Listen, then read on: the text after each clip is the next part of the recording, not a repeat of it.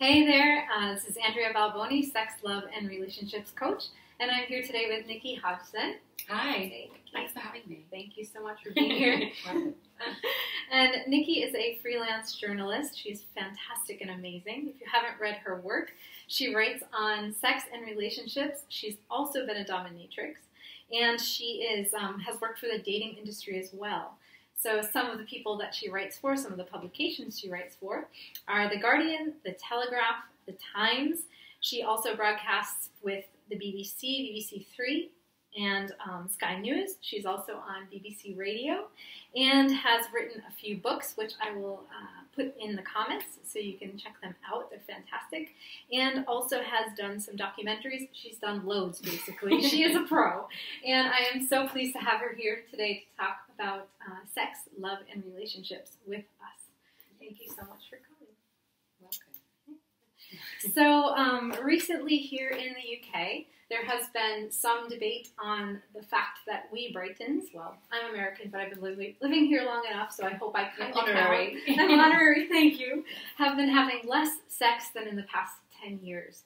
So my question to Nichi is this decrease in quantity something that we should worry about, or is it actually okay? Yeah, really good question. I think that we're actually on the threshold of a new sexual revolution. It's not as explosive and as exciting as it might have been in the 1960s, when everything just kind of liberalised overnight and people stopped worrying so much about the class structures, certainly in Britain, the class structures that were preventing them from having relationships with anybody they wanted. All of a sudden fine to have a mixed race relationship, all these kinds of things that happened quite quickly in the 60s. But I think what is happening is there's a sense that the attitude to sex that has been serving us isn't serving us any longer. And by that, I mean the idea that you should always be ready for it, that it's kind of the most important factor in a relationship, that if you're not having very much, that's a sign that your relationship's in trouble, that, a healthy person is a person with loads of desire all the time, who always wants to get on it, and also the kind of monogamy issue and the standard relationship issue that you should be in a heterosexual coupling and you should really be monogamous. And if you are not those things, then maybe you're a freak or you're kind of an outlier. And I think people are accepting that those things are not true by and large for most people. Okay. So do you feel that that's affecting the amount that we have sex then? Yeah, I think it is, because I think people just can't live up to this false set standard anymore. And the idea that, I think everybody's read those sex surveys in, women's or men's magazines that say, the average amount of sex a week is this. And the instinct is to think, well, I'm not doing the average and that's wrong, or I'm doing over the average, so what's wrong with us equally? Yeah. And I think stepping away from that sense of average is really, really important. Because the reason this has become a topic of discussion is because academics have been studying what they call the NATSAR, which is the National Survey of Attitudes to Sex and Relationships, and it's studied in 10-year periods, so you get sort of 3 readings. There's quite a lot of data now. We've had NATSAR 1, 2 and 3, and so basically it's looking back at a period and seeing how people's relationships have improved or depreciated in quality over that period. And what has become common is this idea of them having less sex over the time. But that's in correlation with things like the rise and democratisation of porn, the 50 Shades effect, women having more power to say no, legally and socially, and the greater tolerance of LGBTQI people. So all these factors are affecting who we are picking, on what terms we're picking them, and what kind of sex we want to have with them. So it's not as simple as just saying, oh, all those heterosexual people that were doing it 3 times a week are now only doing it 2 times a week. So I think that's really important. Yes, definitely. So there's a wider swath of people that we're speaking to in a different way. Exactly. And people just being much more free to be honest about the sex they are actually having and the sex they would want to have and with whom. So that has been the big difference in the past sort of 30 years that's shifted. Okay, amazing. Can you please explain a little bit more about the 50 Shades effect? Yeah, so the 50 Shades effect is this idea that when 50 Shades of Grey came out, there was this community of people in the BDSM world that finally stepped into the light. And not because they'd been hiding, but because mainstream society hadn't really been looking for them or looking at them. And there was a greater acceptance that maybe some of those activities that had been in the past criminalised and also really misunderstood were actually probably just lots of fun. And so lots of people wanted to try them out. And that was reflected in the sales of BDSM products and toys, and the books, obviously, and then other manuals, and even the rise in BDSM porn. Who was clicking on that, who was viewing it, who was buying it. So there's that. That is actually quite an important phenomenon. And the other knock-on effect of that was that there was a great boom in erotica. And so not just strictly BDSM stuff, but all kinds of material that mainly aimed at women and written by women. So even if you were not into 50 Shades of Grey, you thought the story was really silly and the sex scene's not sexy, I think it's had a really positive effect for people because, again, it's this loosening up of a conversation that for years has been really overwrought and people have been worried about it. And also, again, all this new content flooding the marketplace, basically, that we can now access. And they're just a kind of friendlier face to BDSM, basically.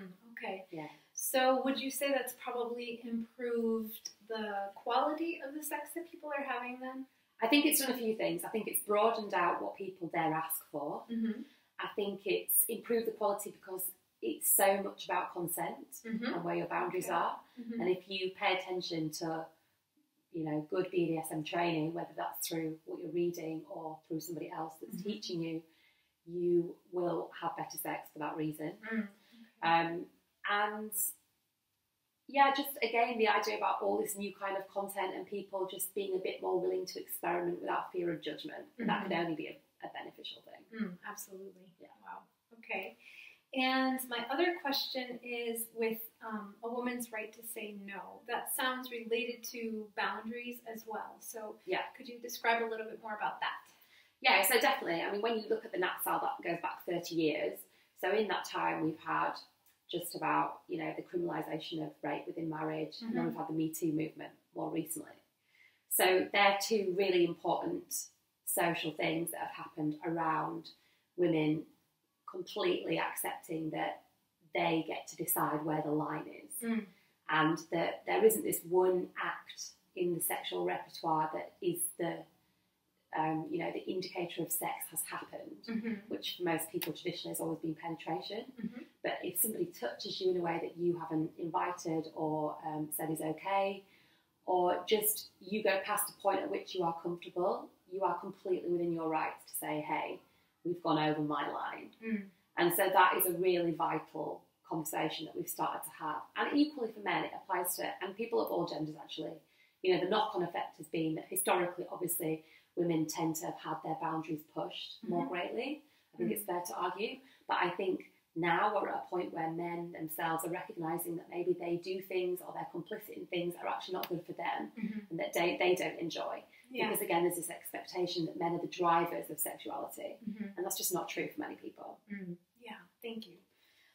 So as far as it affecting how much sex we have, all of those factors, is it right, or I don't know if right's the word, is it correct, I don't know if that's the right word, assumption that now that there are all these things, new things that we're considering, that we have more of an imperative to say no, and so we are more, and that the quality or the way that we have sex is changing as well? Yeah, I mean, it's a combination. I definitely think that being able to say no has been massively beneficial to lots of people. I think what hasn't quite happened yet is to know how to ask for what you would prefer. And that's why we're sitting in this phase where it looks like all the sex has disappeared, but that's not true. Okay. And I'm very hopeful that people will start to have a bit more as they get more confident in asking for what they truly want. And I think we're just on the peripheries of that socially, of knowing what questions to ask to get the pleasure that we want. Right. So I think that's really important. But I also think, you know, the NATSAL defines things in a very strict way, you know, penetrative sex or oral sex. That's basically the definition, that's it. Now, we all know that we all do all kinds of other sexual things that we definitely consider sex. They just don't rate in the survey. So I think what also has happened is that probably the variety of what people are doing is greater now. Okay. So again, I don't necessarily think it's that the number has gone down of the numbers of sexual encounters we're having. If they measured that, then that would be a bit of a different figure to Right. consider. Okay. And also, sex with yourself is still sex. So I don't see why that's not being counted, really. Right. So, I wanted to ask about that. Does solo sex count, or does self-pleasure count? Well, in the survey, they do register masturbation, like solo sex, but I don't think they count it in terms of how much sex we're having. Okay, So, yeah. right. And is there ever a right amount of sex or a wrong amount, or too much or too little? Yeah, it's a really good question too.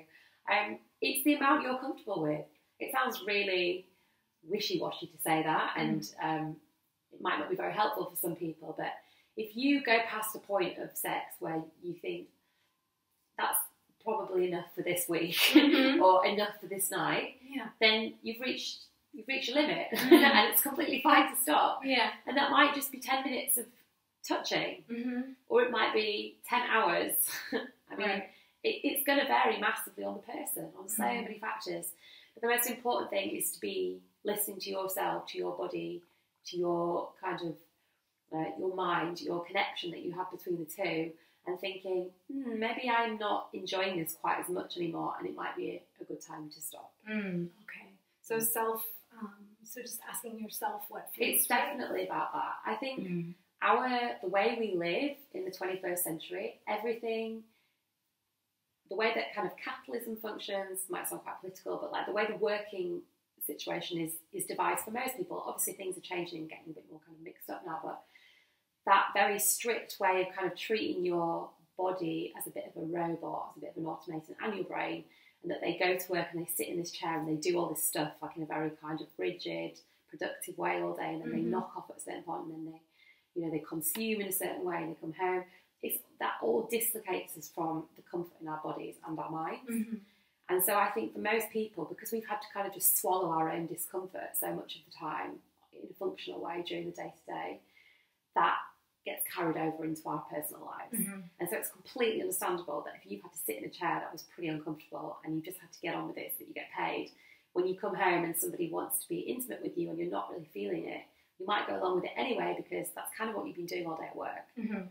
So I think, and I think lots of people will say that when they start to really pay attention to their body and their mind, they find work quite difficult at first because of conventional work, because you sort of all of a sudden think, at 3 o'clock I just don't have any brain power. Like there's no brain between 3 and 4 o'clock, and I should be having a nap. Like I shouldn't be looking at these spreadsheets. And so I think there's a lot of connection between those things. And I think you've got to be prepared that if you're going to sort of take the lid off the comfort around sex, it's actually going to apply to a lot of other things in your life. Absolutely. And I am also, that brought something for me with, if you are in a relationship with someone and they want to have, there's this mismatch of desire. So one person wants to have more sex than the other. What is okay, and when is it all right to say no to that person, and having solo sex as an option? So I think it's important to say that is the reality for most couples, and that there are very few couples that actually always want sex at the same time and the same kind of sex and the same amount of sex. There's just so many variables that if you start to think about it, it's kind of mad that you ever get on the same page in some ways.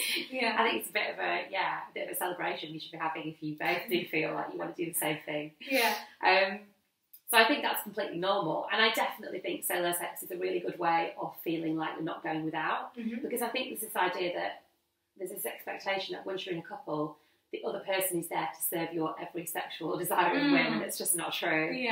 The way to think about it is that you are honoured that they share that with you, and if you're lucky, you're going to have some good times with them, but equally they're going to go do some stuff by themselves, and hopefully you are, because that's how you're going to kind of like fill up your own wellspring. That's kind of the way I see it.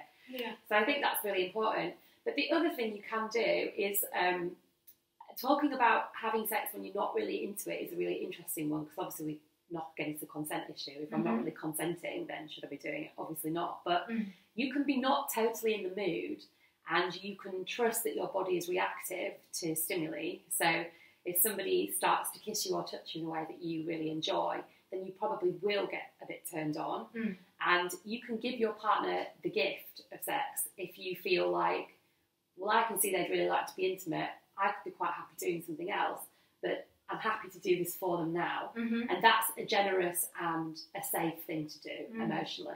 As long as you then afterwards don't feel really resentful and think, oh, I need to just get the washing on, or, you know, I really want to make a good dinner or whatever. Yeah. But I think that giving the gift, I think, is like a really helpful way to think about the times when you're maybe not totally in the mood, but it would be a kind thing to do. And you are totally willing to give it. To do that as well. Yeah. Having a bit of, generous spirit. Exactly. And compassion. Exactly. Without pressure, too much pressure to have to. Yeah. I mean, that doesn't work if it's a case of every time you go to have sex, that's what you're having to do, then that's not a healthy situation. But if it's like once a month, once every so often, I think that's, you know, I think that's perfect. And I do think that both partners should do it for each other. So if you're always the one that's giving the gift, then it's perfectly fine for you to maybe invite the other person to do it. And they've probably never heard this expression, so, you know, you'll probably have to explain it to them. And also you don't want them saying, oh, can you give me a gift right now? You choose when you give it is the important factor. Yeah. Excellent. Yeah, sovereignty. Yes, exactly. Exactly. So, Nichi, I was wondering if you could describe some ways to foster a deeper connection in sex. How can people do that? So many people come to me and they would like to improve the quality of the sex that they're having by feeling a deeper connection, by having it feel more, just more connected. Yeah, okay. I think that's something that people always struggle with, and there's this presumption that if you've been with somebody a long time, you should automatically have a great connection on a sexual level. But the reality is, as you become accustomed to someone's body and you create a sexual choreography between the pair of you, then actually sometimes the opposite happens, and you kind of slightly sleepwalk through some of the sex that you have. And there can be something of great comfort and of great benefit to be having a kind of like low level kind of sex, as in what I mean by that, a kind of sex where you're both fully consenting and you want to be in it, but maybe neither of you are putting too much effort in, and, you know, you just still get some pleasure out of it and you have a good time together, and I think that's completely fine. It's what people call maintenance sex. Okay. Which doesn't sound very sexy, but I think that's okay. Okay. But I think if you're in the moment with somebody and you want to feel more connection, then you can definitely try and break up that choreography. So if you know your leg always goes somewhere after their hand goes somewhere, don't put your leg in that same position. Do something fresh. And if you are with a partner that tends to drift off a bit, maybe they close their eyes, you'll probably get like a jolt of, interest or maybe what's going on from them. And that can be really beneficial in just reminding them, oh, I'm not the same person that does the same things with you all the time. This could go any number of ways. It's always different, potentially, if we want it to be. Okay. And I think the other thing is eye gazing. So it's really underrated means of fostering a connection with anybody. I think we're living in an age in which, you know, mobile phones and devices are taking up so much of our attention, and the kinds of jobs we have, we're just so over committed in a way. And getting down to that pure attention for someone else can be really difficult. So eye gazing is a really good way of doing that, because we know that scientifically it's one of the best ways to foster a connection with anybody, you know, whether that's kind of socially or sexually. And also it's what we do in courtship. And when scientists get couples to eye gaze, they have a better sexual rapport, usually, as a result of it. It fosters desire. Okay. So that's a really simple thing. It doesn't cost you any money. It just costs you a bit of effort. And I think we could all do some of that tonight. Absolutely. It's funny because eye gazing with people who are kind of new to each other can feel super intense. Yeah. Holding someone's gaze for longer than the 2 milliseconds that we usually do can feel quite confronting. So gently going into eye gazing is good for new couples, but also for people who have been together for a long time. Yeah. You just aren't used to actually looking at the person that you see every day. Exactly. So it can be, just so everyone knows, it sounds simple, like we're describing it, but it can be quite challenging for new and people who have been together for quite some time. So. Yeah, I mean, it's just like meditation. It's the same kind of practice that should be so easy, because you're just sitting there being quiet, letting your mind not wander, but it's so difficult if you've done it. I'm a very bad meditator, even though I want to get better at it. So I find that eye gazing easier than that, but I really understand why it's tricky for people. But it is worth it. And you only need to do a few seconds at a time, because you can often be very surprised at how much you've gotten out of the habit of doing it. Yeah. So, 5 seconds is plenty. Yeah. Okay. Amazing. So if anyone was looking for any kind of crazy, wild techniques from this, then they're going to be very basic. It's all back to basics. Yeah. Yay. Which means it's achievable, right? Fantastic. So we were talking a little bit before we came on also about consent and how it's really related, this thing of connection and fostering connection and consent.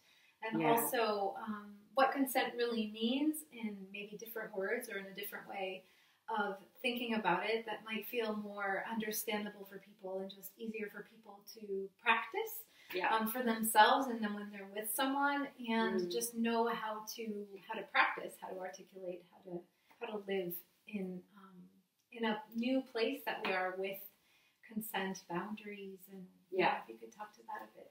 Yeah, so I think consent's tricky for people because they tend to have a very legal definition in their mind of what that is. And they sort of think it's an act that they agree to doing, and then they do it, and then everything's fine. And it doesn't work like that. Consent is really about deciding you do want to do something, and it might have just been brought to your attention a few seconds ago, so it might not be a huge pre-plan. And then listening to your body and to your mind and to your values, and deciding that you do want to go ahead with it. Now, we all make hundreds of decisions to consent to lots of tiny things every day, so we're actually very good at consenting, but what we're not so good at doing is tuning in to the points where we feel, and maybe we don't want to consent to that. And, that's a product of, again, of capitalism, of living in a world where we have to just kind of go along with a lot of things during our working day. We get very much into the habit of not listening to what our bodies and our minds want in connection. So I think when you want to think about consent, it really is the opposite of connection. So when you're fully connected with someone, you're both in the moment together and you're going on that journey together. And if you're not consenting, then you're divided from them. You're at the other end of the spectrum. So I think what's really important is that if you're in an intimate moment with someone and they are giving you non-verbal cues that they are not willing in that moment, so either like their eyes are completely averted, maybe they're completely still, frozen, maybe they're looking off into space and giving you no indication that they're enjoying what's happening to them or that they're a participant in it. If you get to that stage and that person is not consenting anymore, and they may not be aware of it themselves, that's why it's so tricky. But if you ever have a person kind of freeze out on you, you need to check in with them.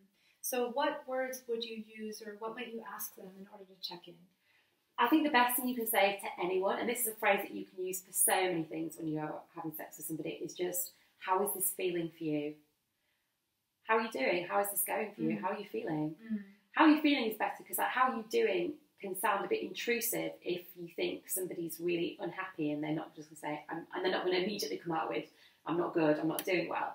But how is this feeling for you is useful, because if somebody just goes fine, like very off the cuff, probably not fine. You want to ask a few more questions, and you want to stay curious, you want to stay calm, you don't want to get angry or upset with them. Be curious about what is happening for them in that moment. And if you keep that in your mind, if that's the mentality you have, then you're going to go there with understanding and care, and you're probably going to get a good answer, or the real answer anyway. So so that, how is this feeling is a great question. And not taking it personally. Really so not taking it personally. If they're not in a good space, and just not having that be any reflection on you, because you don't know what's going on with them. You don't. And they may not feel safe or ready to share with you everything. Completely. I think anybody that's ever had any kind of sexual or emotional trauma, they will have pain points which they don't necessarily know are coming when they're in a kind of dynamic with you. So they'll have a memory of something that makes them really unhappy, or maybe something that somebody did that was not pleasant. And they could just have a flashback, for example. It might not be the act that they did that time that's triggering it. It could just be a brush of an arm somehow, and for some reason the brain brings up a memory of the thing that they didn't enjoy. And then they have a freeze, or they have a, they feel their body retracting. So it's important to do this asking, because, like I said, they might not be that conscious themselves of what's going on, but if you ask the question, they're going to have to also check in with themselves as well as with you. And the same thing I think you were mentioning before is also for yourself, when you have perhaps consented or had drawn a line and said, okay, we'll do this, this, and this, and I'm happy with that. Or maybe you've said it to yourself. Yeah. And then all of a sudden you're in a situation where things that you had thought were going to be okay, all of a sudden aren't anymore feeling okay. And you may not understand why. However, all of a sudden your body is telling you. So how can someone, how can someone realize once that they've crossed their own line, if they've drawn boundaries, how can they understand, actually, I said yes, but I'm not feeling okay about this anymore. How can I now communicate to this person that actually I'm not okay anymore? Yeah, that's a really good one. And it happens to all of us at some point, especially when it's with somebody new and maybe they've slightly misread something that we said that we were cool with, and then maybe we're not so cool with it, or they've gone a bit too far with something, or touched us in a way that just doesn't feel right for whatever reason. I think, again, that being gentle is good, but you need to be firmer for yourself in this situation when you're on this side of the dynamic. And I think you can just say something like, hey, could we take a minute? Always important, like always easy to say. Yeah. Just buy yourself some time. If you feel like, you don't have to tell a lie, but if you feel like going to the bathroom would help you to get a bit of space and to think about what just went on for me, where do I want to go next with this, as in, am I finished now, like I don't want to do any more today, or do I just need to kind of sit, or do I just need to get out of that position, like whatever it is. Yeah. So I think it's always worth, if you're a kind of person that doesn't like to embarrass the other person, that's what you're thinking, you're not going to, by the way, but if in your mind you sort of think, I need a bit of a kind of easier exit, just say that you need to go to the bathroom for the moment, gather your thoughts, but when you come in, it's better to be real about what's been going on. Yeah. So you want to say something like, hey, I'm having a great time with you, if you are, not if you're not. I'm having a great time with you, but I wasn't so comfortable with what we were just doing. Could we, regroup? Could we do something else instead? Like, that's perfectly fine. Yeah. And if you think that saying, can we do something else, might be a bit freezing for them, then suggest something that you would rather do. Could we do X instead? Yeah. And if that's difficult, if the words are difficult, then you could take somebody's hand and put somebody's hand on your body where it feels good to be touched. So that can be a way of kind of re-engaging them in a way that's, you're not telling them that they're the problem, you're just saying that thing that you're doing is not so great. And then helping them navigate through anything that feels good for you. Yeah, that's amazing.